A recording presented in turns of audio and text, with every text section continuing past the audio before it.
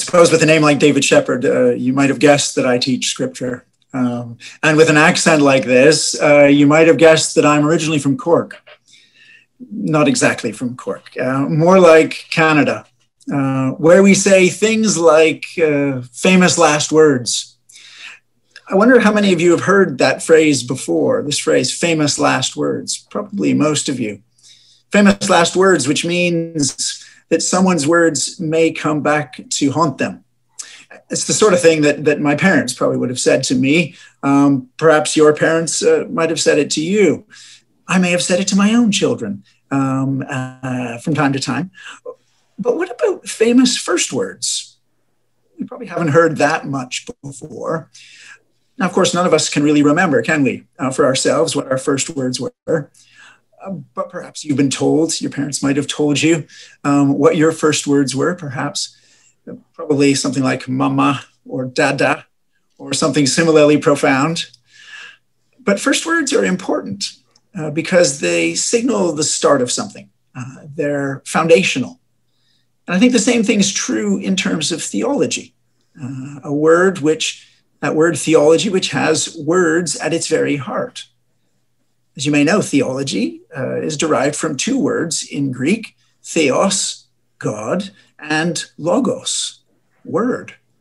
So in a sense, we can think of theology as words about God.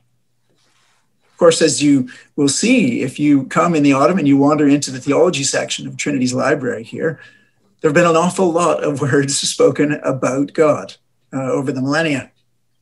But it's interesting to think about what the first words of Christian theology are, or at least the first words which were preserved or recorded. In fact, if I was to put that question to you, what are the first words of Christian theology?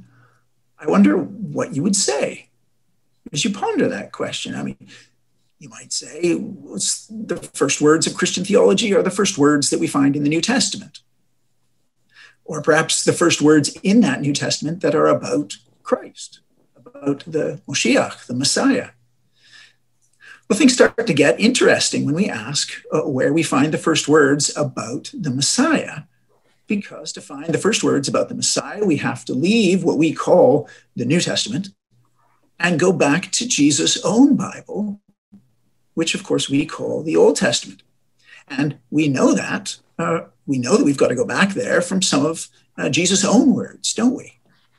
I'm thinking after his resurrection, we read in Luke chapter 24 that the risen Jesus has a bite of lunch with two followers on the road to Emmaus. And he says what? What does he say? He says, "These are my words that I spoke to you while I was still with you, that everything written about me in the law of Moses, the prophets, and the Psalms might be fulfilled." And sure enough, if we look through the New Testament, we're offered plenty of other clues that we may need to go back further than our New Testament to find the first words of Christian theology. Think, for instance, of the story in the Synoptic Gospels illustrated by this stained glass window, which is found in Westminster Abbey in London. Now, as you look at this window, I wonder if you know what story is illustrated in this window. What do we have here? You can see, I think you can see Elijah with the scroll, who tells us who he is. You can see James, Peter, and John there toward the bottom. And you can see Moses there to the left. And of course, Jesus. I wonder whether any of you can guess what scene we have depicted here. Some of you, I'm sure, can guess. And if we were live and in person, then you would be shouting out, "It's the Transfiguration." And sure enough, it is the Transfiguration. It's a story that we find in the Synoptic Gospels, Matthew, Mark, and Luke. As we know from Mark chapter 9, Jesus has led Peter, James, and John up a mountain. It's probably more like a hill. And suddenly they're given a vision of Jesus along with Moses, who was giver of the law, and Elijah, who symbolizes the prophets, both of whom the disciples would have known from their Bible. Well, once Peter, James, and John get over the shock of seeing Elijah and Moses with Jesus, should it have surprised them to find these great prophets with Jesus at the top of a mountain? Well, not if they remembered that in Exodus, Moses went up to the top of Mount Sinai to receive the law from God. And not if they remembered in their Bibles that in 1 Kings 19, when Elijah was depressed and discouraged, he climbed that very same mountain, Mount Sinai, in the hope that, like Moses had in his day, Elijah too would hear from God. And the text tells us that he did. In fact, our and the disciples' expectations that God was going to speak to them from this mountaintop, this gathering of prophets, well, their expectation would have been increased all the more when the text tells us that a cloud overshadowed them, especially if they remembered that when Moses went up to hear from God on Mount Sinai, Exodus tells us that the glory of the Lord settled on Mount Sinai and the cloud covered it for 6 days. So how do we know that Peter senses in this text that he's about to hear from God when the cloud descends? Well, because as you may recall from the story, Peter starts talking a load of rubbish. He's evidently scared out of his wits, just like when the cloud descends on Mount Sinai in Moses' time. And Exodus tells us that all the people who were in the camp trembled. And then, of course, the text tells us what? It tells us that Jesus was transfigured. Transfigured. As anyone who's read Harry Potter will know, to transfigure is to make one thing into another thing. It's the thing you learned to do in Miss McGonagall's class, as I'm sure you're all well aware.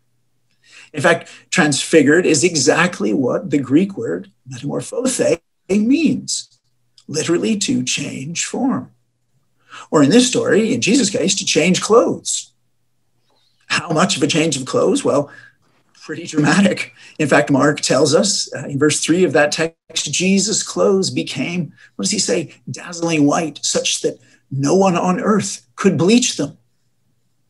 Makes me wonder whether Mark did his own laundry. Maybe occasionally left a red sock in the white wash.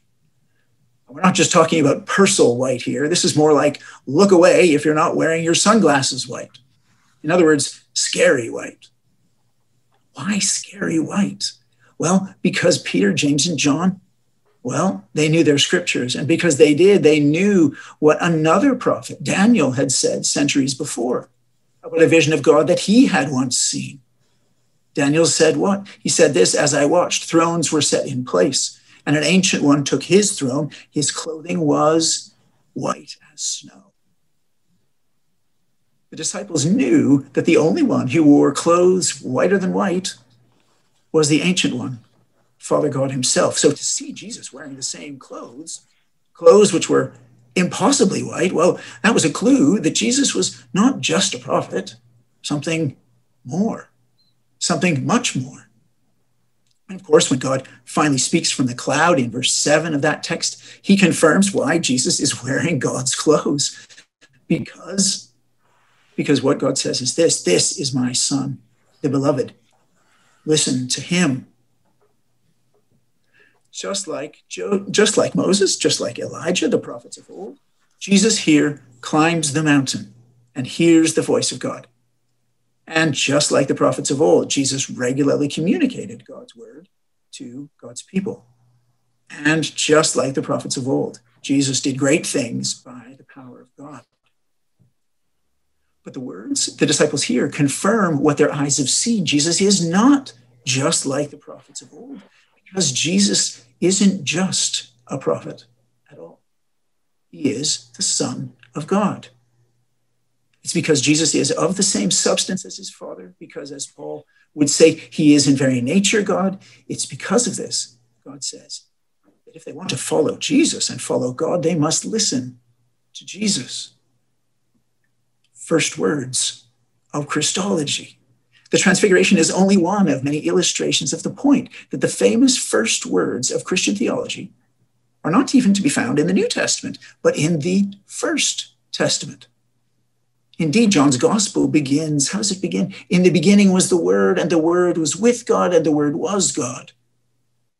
And when John goes on to emphasize that in the beginning God created by means of that Word, well, he's actually pointing to the way in which the famous first words of Christian theology are really the first words of the whole Bible itself. In the beginning, God created. Genesis 1, verse 1.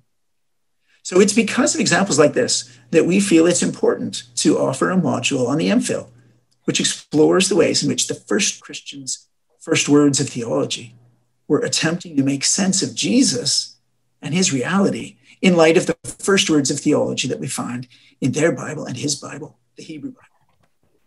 And the other reason I teach the module like this is because I'm convinced that most of the best words of theology ever since have in some way flowed from the Bible's famous first words of theology. I mean, as you'll find out if you come in the autumn, I could go on, but we don't have all evening, so I better not do that. But thank you very much for listening, and I hope to see you in the autumn.